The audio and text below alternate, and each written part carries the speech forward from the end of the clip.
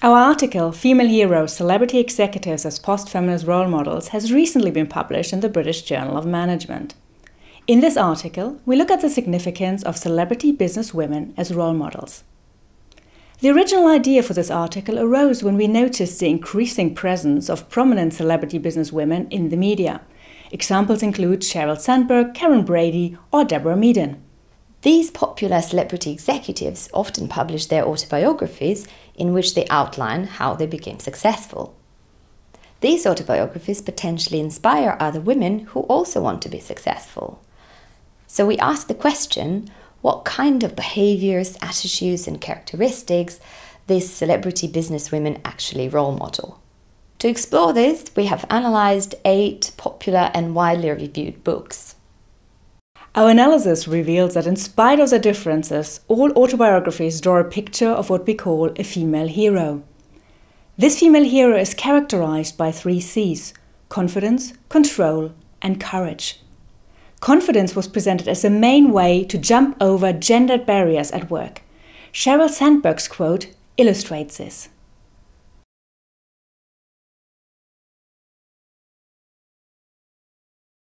Second, control.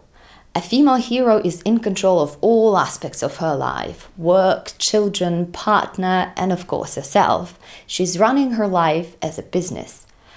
This smoothly planned work-life integration is also ideally supported by a PA.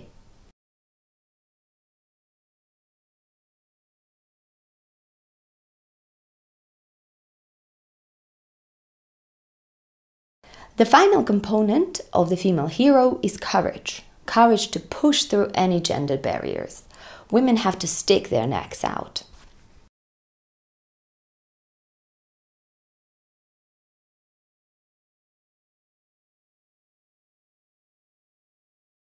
The accounts adopt a heroic tone, suggesting that it is tough to succeed as a woman. But the accounts also suggest that you can do it if you have enough courage, confidence, and control. The female hero we found in the books is not a fixed and actual person to be emulated. It is a cultural ideal, and an influential one.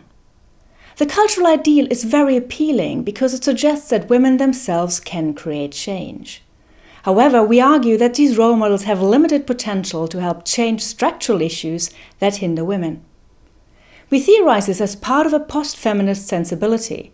The post-feminist sensibility describes the current focus on women's empowerment and choice, which appears liberating but fails to address structural gendered inequalities. Rather than changing systems and structures, women in the books are encouraged to only change themselves by being confident, courageous, and in control. Unfair gendered structures are sidelined.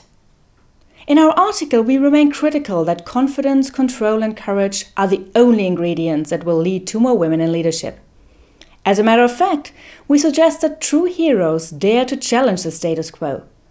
Women who rock the boat might provide suitable role models to change gendered structures and systems. We hope you enjoy reading the article.